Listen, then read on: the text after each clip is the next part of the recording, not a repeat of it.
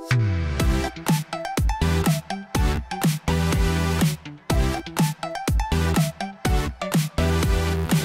Minko, how's it going? Hi Tracy, great. Yeah, I know. Thanks for coming. I love all the work you've done with Angular Seed, and I know you've been doing a lot of work with the compiler. Yeah. So tell me a little bit more about that. I know you've been doing a lot of exploration into the compiler lately. Yes, I've been playing with it. I'm actually using it in a little bit unconventional way, not exactly how the Angular team were using it in Angular internally. So currently I'm using it for just visualization of source code. I did some crazy visualization, like rendering an Angular application in 3D Minecraft world. That is so cool. Yeah, that was fun. You can walk around your source code and see the individual modules, which are gardens. Yeah. You can go into the garden, which has a lot of trees, which are your components. That is so beautiful. That sounds amazing. Yeah, it's fun. I don't know how practical it is, but it's definitely fun to do that.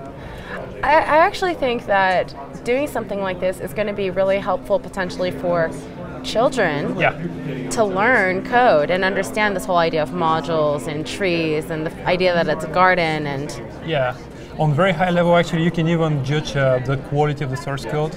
For instance, if you have a module with a lot of components, like maybe hundreds of components, this means that maybe your organization is not very well and your code is not very well structured. Same if you see a tree with a huge crown, this means that your template is far too complicated. Really? Yeah.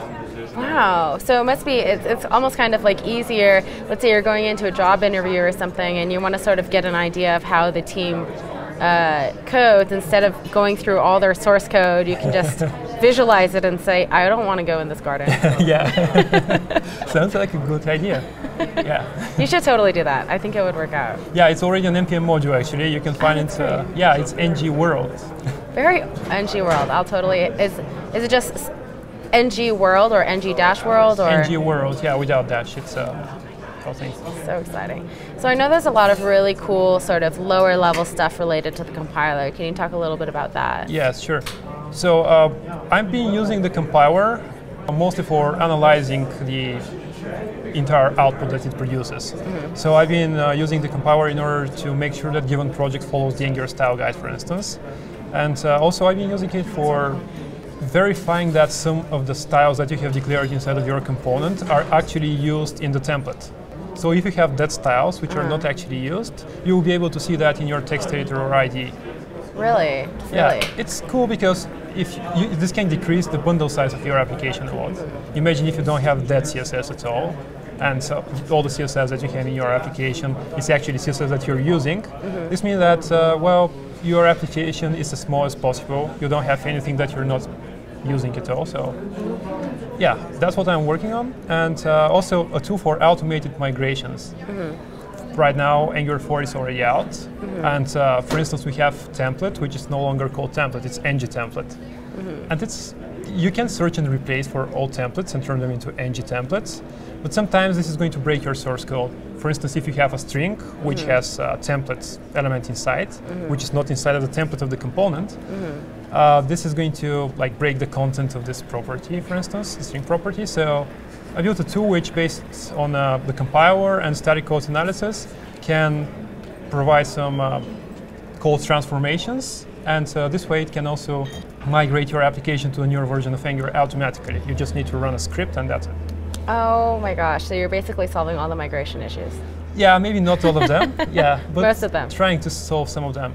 That's so great. Yeah, thank you. This is based on some great work that Alex Eagle from the core team did, also Martin and Chuck. So this work is just using their work as base, and yeah, they really did an amazing job. So awesome. I also remember we had a conversation about the compiler and the shape and why the compiler is faster. Yeah, that's actually why the compilation happened in the first place. The idea of the compiler is that it transforms our application to some more efficient version of itself. And it takes advantage of some pretty low-level optimizations that the JavaScript virtual machine actually does. And in general, there is an optimization called inline caching, which, for instance, if given piece of code accepts an object and the this piece of code after that needs to access a specific property of this object, it needs to know how to do that. If you're passing constantly objects with different shape, the virtual machine needs to perform an algorithm in order to know how to get the specific property each time. Instead, the JavaScript virtual machine performs this inline caching, which is just caches how the specific property can be gotten from object with specific shape. So I know you're also involved in both the React and the Angular community, yes? Or you write React as well? Yeah. Right. I've been using React for a couple of projects. So you're much more active in the Angular community. Yeah. So why is that? I enjoy both technologies, definitely. Yeah, me too. Yeah. React is a bit more minimalistic.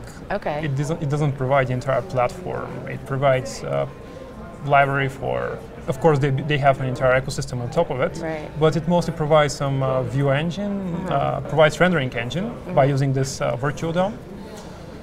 It just happens that I'm really passionate about statically typed languages, like what Angular is using, TypeScript.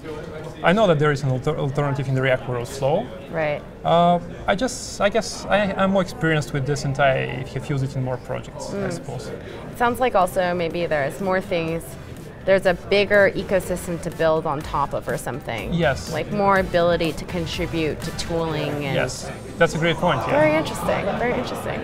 Cool. Thank you so much for this interview. Yes, thank you very much for having me. Where do we find you online? You can find me on Twitter, GitHub, with name there, ng-conf. Perfect, thanks. Thank you. Hey there. Are you into reactive programming using JavaScript? Do you have to deal with asynchrony in your web app? Then join this instructor Ben Lesh to learn all of the ins and outs of RxJS in his hands-on workshop.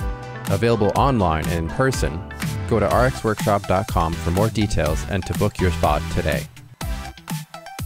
Hey there. Do you use Angular? Do you like fun in the sun? And how do you feel about boats? If you're nodding yes, then come join us on ng-cruise to learn more about Angular while on a fabulous Caribbean cruise. Check out ng-cruise.com for speaker lineup, workshop details, and to book your spot today.